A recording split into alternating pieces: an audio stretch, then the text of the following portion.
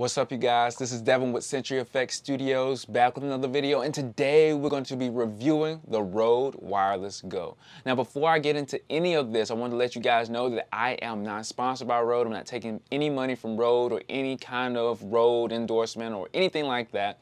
I just like this product. I think it's extremely innovative. I do have the Rode NTG2. I do like Rode's products. That's why I bought this. And another reason why I bought this is because I need it for my field videos when I'm out by myself doing things in front of the camera when I'm not inside a room or anything like that. But that's the only reason that I bought this product. I am not receiving or being paid or told to say anything. These are my honest and unbiased opinions about this new product. So let's get right into it. So today I'm going to be filming with the Canon 80D. It's on auto ISO, so don't tell me in the comments about the fluctuation in exposure. Also, I'll be filming audio with the Rode NTG2 that's above me about, I want to say, 6 to 8 inches off of my forehead. And then we have the Rode Wireless Go right here on my chest. It's flipping in and out. I'm trying to keep it as steady as I possibly can. It is a microphone in and of itself for those of you who do not know. So let's get right into this thing. So as I said before, the Rode Wireless Go is an innovative product. We've never seen anything like this. So the Rode Wireless Go is essentially just a wireless lav setup, but it's actually much more than that when it comes to buying lavaliers in the industry for video right now. Now, the alternative to getting something like the Rode Wireless Go would be this thing right here. This is the Sennheiser EW100 G2. Now, they have the G3 and the G4 and probably a G5 coming on the way. Everybody who knows about sound knows the closer you can get your microphone to the subject, the better the sound's going to be regardless. It can even trounce microphones that were designed to pick up audio if they're not put in the right proximity to the subject. So having your microphone close to the subject, it makes your audio sound crisp and clear. But these things are extremely expensive. The Rode Wireless Go is a fraction of the cost. Now that we know that, we know why people want this thing. It is so easy to use. It has some very, very nifty things about it that a lot of people who are new to video, who are doing YouTube, who are indie filmmakers, this new onslaught of videographers can now get quality audio for a cheap price. And that's what Rode does with a lot of their products. The main difference now is that this product is one of a kind, one of the first ones to come out just like this. Wireless, having this display, this graphical user interface on the actual receiver itself, it is a joy to use. Now, you guys know I hate unboxing videos, but let's go over what's inside the Rode Wireless Go box.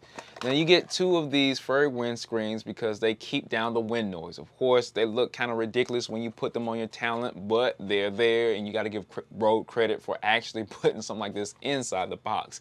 You also get the TRS cable, which I'm using right now to use this on the 80D right now, so I don't have it in my hand, but the TRS cable comes in and it's red and it's really branded. We'll get into Rode branding in just a second, but it's called the SC2 cable.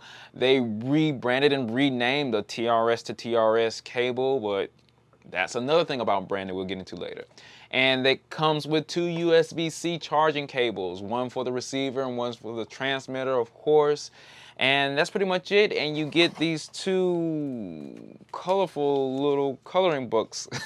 Well, these are really like just some stenciled out pictures to show you guys what to do, but it has no type of like really nitty-gritty information. It's not a manual in the least. It's not telling you what to do. It's just showing you what to do. And it's really simplistic, much like this product, but I really would have wanted something a lot more in depth. And I'm just going to get into that in just a second. But they're really saving a lot of money on how they package this and saving a lot of money on building it by making it extremely simple. And it works because it's good for the people who are using it, but at the same time, it can be to your detriment because you might not know exactly what you're looking at and how you're looking at it. Now let's get into this box for just a second. This box and this pamphlet are just bare bones. The box was hard enough to get into it. I don't know what they did.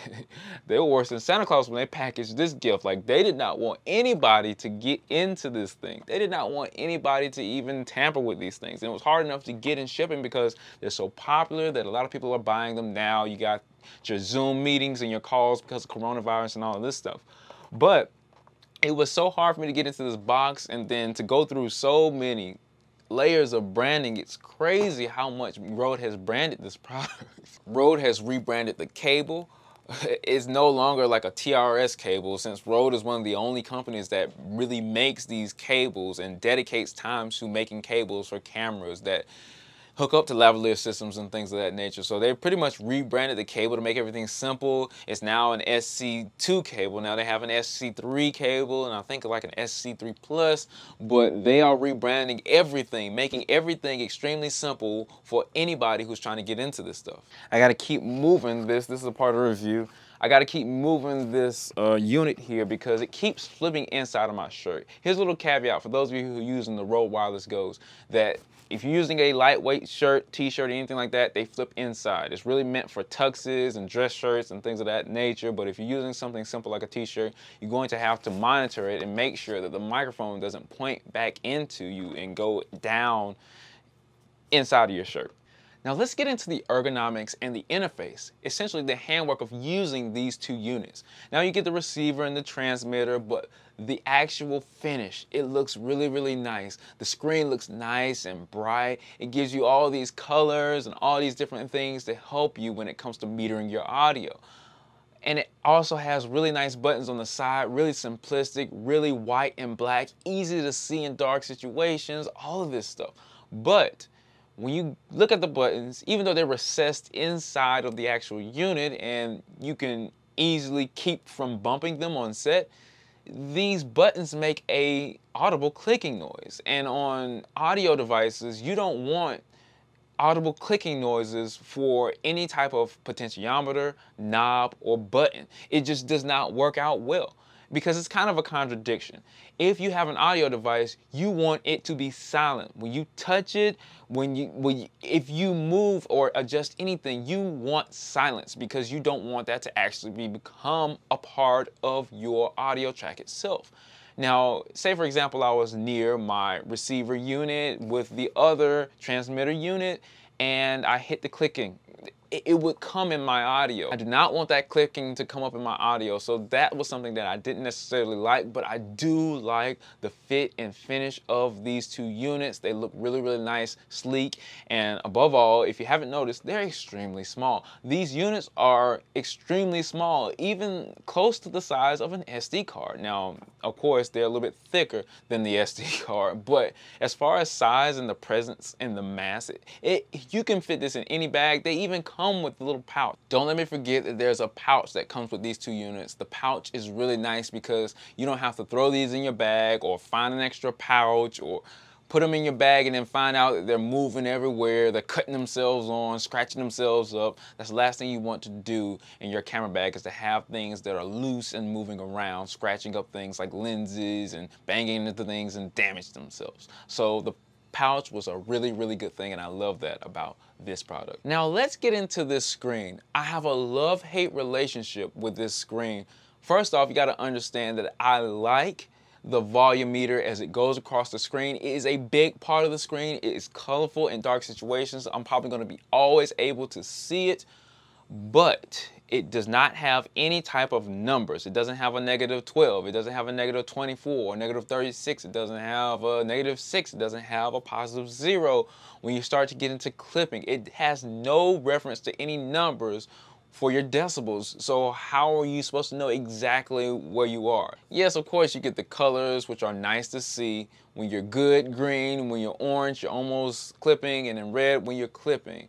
But it really is not telling you much. When you're doing audio, you need to be able to monitor it at all times, because you don't want a botched scene just because your audio was off, but everything visual was great. That is a botched clip. Now, when you go clicking the dB button or the volume button, I'm going to say gain because I think that's more appropriate for this situation. But when you go clicking the dB button, which translates to gain, you only get 3 different stages. You get low, you get mid, and you get high. So the reason why I'm so upset with 3 gain levels is because you never know how loud your subject's going to be. On top of the fact that you can't really read numbers on your Rode Wireless Go system. You just get that colorful little volume meter. And even though that's good with the colors and everything like that, you don't get the numbers. So with only 3 gain stages or 3 gain volumes and limited control over this unit, if somebody gets too loud, you get clipping. If somebody gets too soft, you're not going to be able to raise it up in time to get it corrected like you want it to be because you don't have that many stages to go through. You can't get it as loud. You're probably not going to be able to get it as loud as you want to, or you're not going to be able to get it as soft as you want to.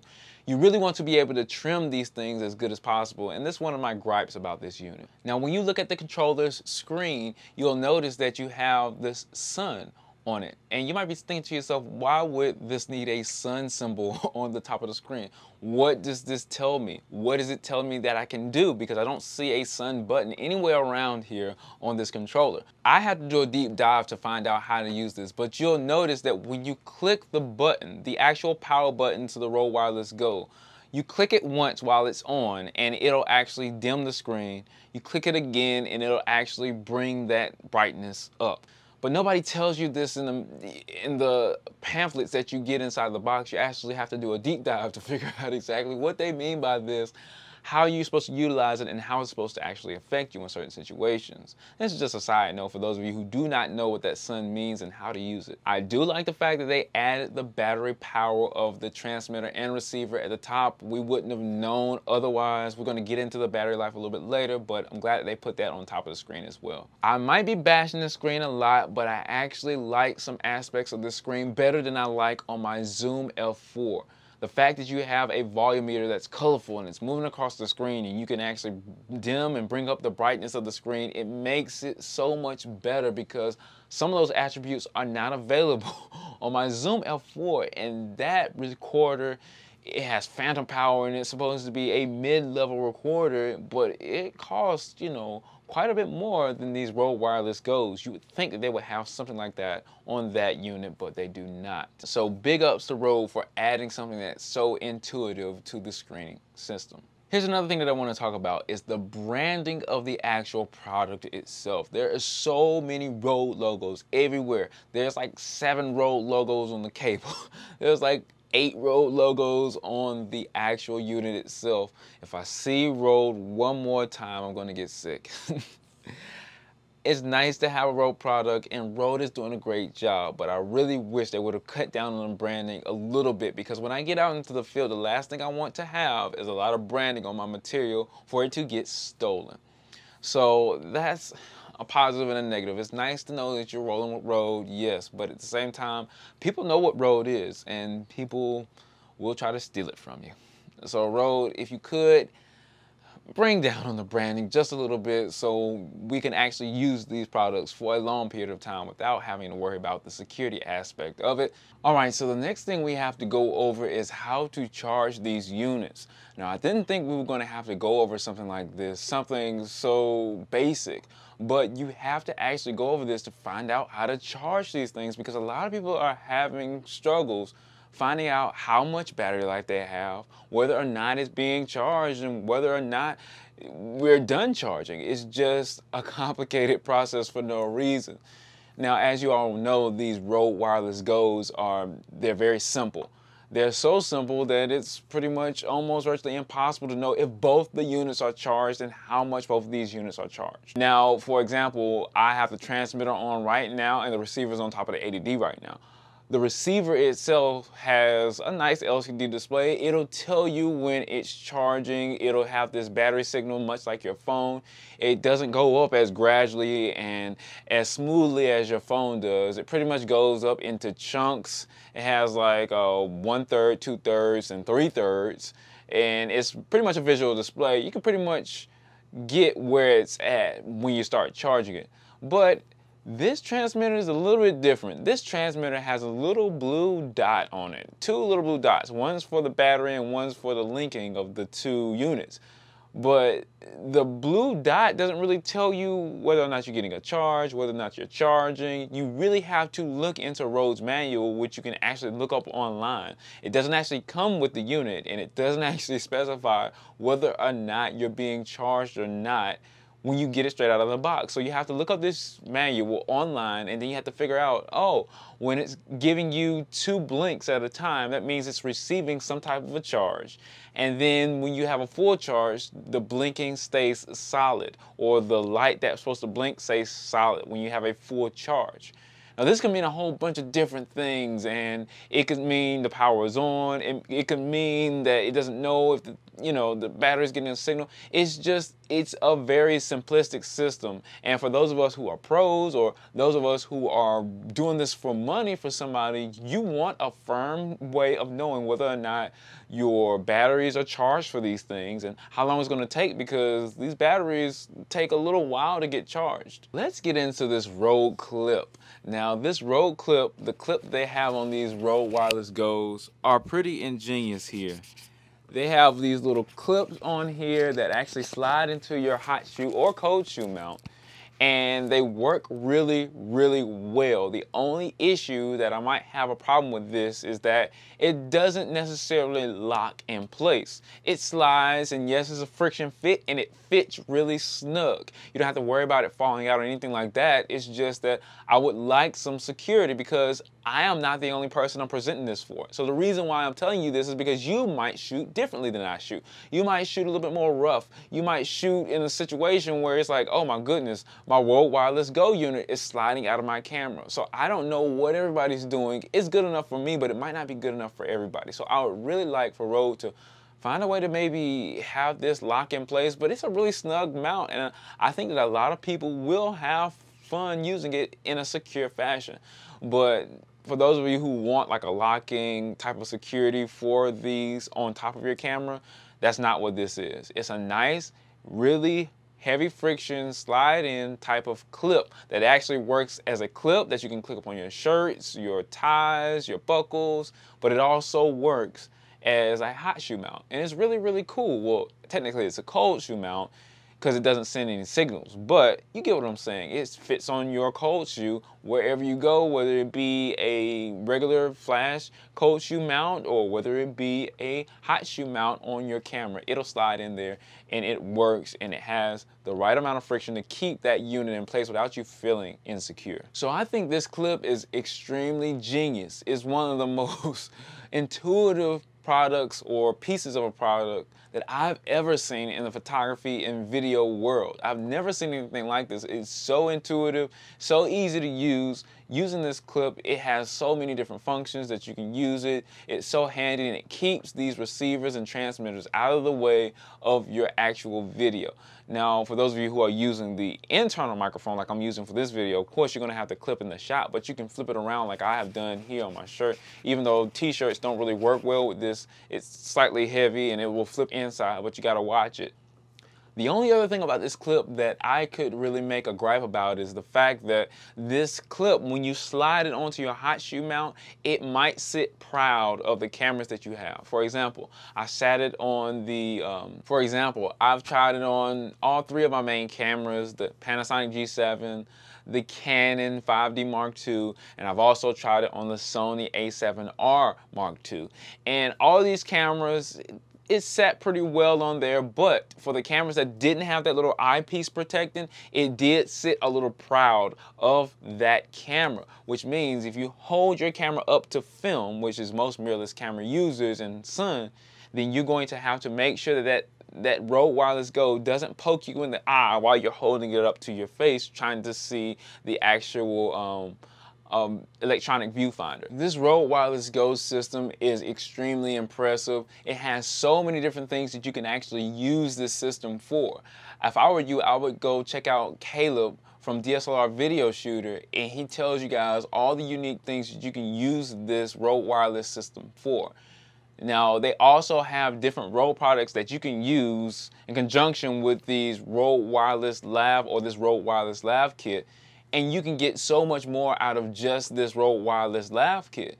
And you can pretty much have your own little microphone setup, an entire system, whether it be a handheld mic, whether it be a lavalier, anything like that. So now we're about to get into the audio test. For some people, this is the most important part of the entire video, because what's the point in buying a mic if it doesn't sound good? Now, Rode advertises that this is production level quality audio. Now, if you've been listening to this video the entire time, of course, I've been using this as the sound source. It's been plugged right into my ADD with the Rode SC2 cable that's red. It comes with the actual unit itself. All right, so now we're getting into the audio test. Now, this is my favorite part of the entire video, because I'm going to be testing whether or not this is a mic we actually want to listen to. Now, before we get into the audio test, you have to understand exactly what kind of environment I am in. Above me, there are fiberglass ceiling tiles, essentially a ceiling. We have a soft wall right here, a soft wall right here. I put a little bit of sound padding, but I didn't get enough to afford the rest of the sound padding. So a little bit of sound padding right here, and a little bit of essential sound padding on the floor, aka carpet. Now around me, I have a laptop right here that might blow off a little steam with its fan. I have several LED lights put into a softbox right here that might blow off a little steam. Got some little fans in there, and we also have washing machines and other stuff, but that's far away from me. We also have a window back here. It is slightly drizzling outside, but I don't think that's going to affect the audio. Right now, I am filming with the ADD and its internal microphone. Now, for those of you who want to know exactly what the Rode Wireless Go sounds like, I've actually been filming with it the whole time. This is the only part of the video where I'm not actually wearing it, as you can see. I took it off because we're going to be comparing it to the ADD's internal microphone. Now, the ADD's internal microphone can't be used unless I unplug the Rode Wireless Go, of course. The microphones that we're going to be testing are the H5 and its microphones here. I did not use the H4n. We're going to be using the H5 in its place, because the H4n, even though it's a popular microphone, it's a little outdated, and my version is actually broken, so it does not stand up to this test. But we're going to be testing these microphones here because the H or handy recorders are very, very popular on the market for indie filmmakers. Also, we're going to be testing the Rode Wireless Go's against the Sennheiser EW100G2 system. This is the old lavalier system. This was one of the most popular lavalier systems that was around at the time. They have the G3, the G4. I know I have the older versions, but this should suffice most people who have a version like this. Since they're so popular, I wanted to put them up against some newer technology. Also, the EW100G2s will be using the Sennheiser ME2 microphone that's also a lavalier. Those of us who know audio know that different microphones have different setups to achieve the same goal. So in this test, I'll be testing different types of microphones to see exactly how the Rode Wireless Go's stack up.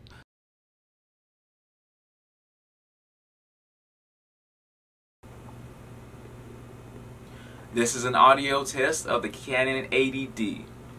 What's up, you guys? This is Devin with CFXTV Studios, back with another video. This is an audio test of the Rode Wireless Go lavalier microphone. What's up, you guys? This is Devin with CFXTV Studios, back with another video. This is an audio test of the Sennheiser ME2 version 2 plugged into the Sennheiser EW100G2 lavalier receiver system. This is Devin with CFXTV Studios, back with another video. This is an audio test of the Zoom H5 internal microphones. Testing 1, 2, 3. This is Devin with CFXTV Studios, back with another video.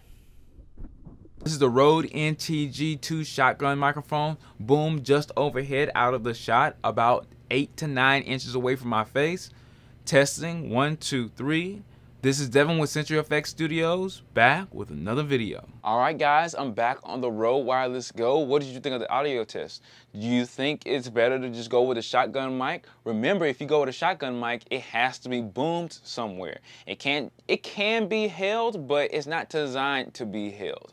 You can boom it anywhere, but you're probably going to need another person or some type of boom apparatus to actually boom it out of the shot, so you're not worrying about holding it and things of that nature. It's a very sensitive microphone. Also, if you're using the Sennheiser ME2 version 2, this is a lot like a rat's nest. Getting this caught on a camera, or even ripping a camera down from a tripod just because you have to plug it directly into the camera, is not ideal. And I'm not saying you're going to do that, but it's definitely way more of a hazard than just having this sitting on your chest and having that sitting on top of your camera's hot shoe plugged right into the jack there. Also, the Zoom H5 is really good, but it is big and clunky. It's hard to keep in the shot without people noticing it and things of that nature. It's hard to just have anywhere. Like, you gotta mount this. You have to put this in the right spot at the right time, closest to your subject, and the closer it gets, the bigger it looks on camera. And the more you put it in the frame, the worse it looks. It sounds great, but it's designed for other things like picking up music and instruments and things of that nature, where you don't necessarily have to have it in the shot because the actual instruments are so loud. Each microphone has its own thing. Now, you can use these microphones for anything you want to. I'm not saying you're right or you're wrong, but you also have to understand that there's other factors at play that determine how good something sounds, like the internal devices, its preamps. You also have to understand how close you are to your subject and whether or not you actually want that microphone in the shot. Does it actually reject off-axis noises? This microphone, the Rode Wireless Go, now the audio capsule in here does not reject off-axis noises. You might not have to mount it or put it on a boom pole. It has some great audio, but you have to understand that it's close to the subject's voice.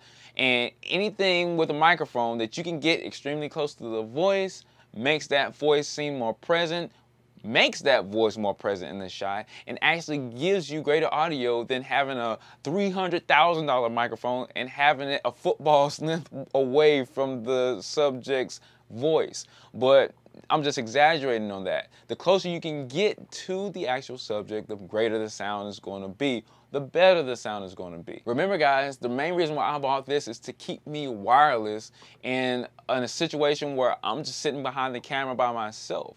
I can't boom this Rode NTG2 outside. I can't carry this thing with me. It's so chunky in my bag, and it's gonna look bad in the frame if I get it remotely close to my voice. And then these things get jangled up and mangled up knots, and then these antennas, they tend to break. You can already see tape on them because they get mangled up in people's pockets and things of that nature. That's why the Rode Wireless Go was a good option for me. Now, I also have the option to use my Sennheiser ME2 version 2 if I want better audio quality and plug it into this Rode Wireless Go. I'm going to be doing a lot more testing with this microphone, its preamps, its self-noise, and all these other things with other microphones. I'm gonna be plugging other lavalier microphones in this as well. Stay tuned on the channel to see all of that. I'm Devin with CFXTV Studios, guys, and you keep making great videos. Stay tuned.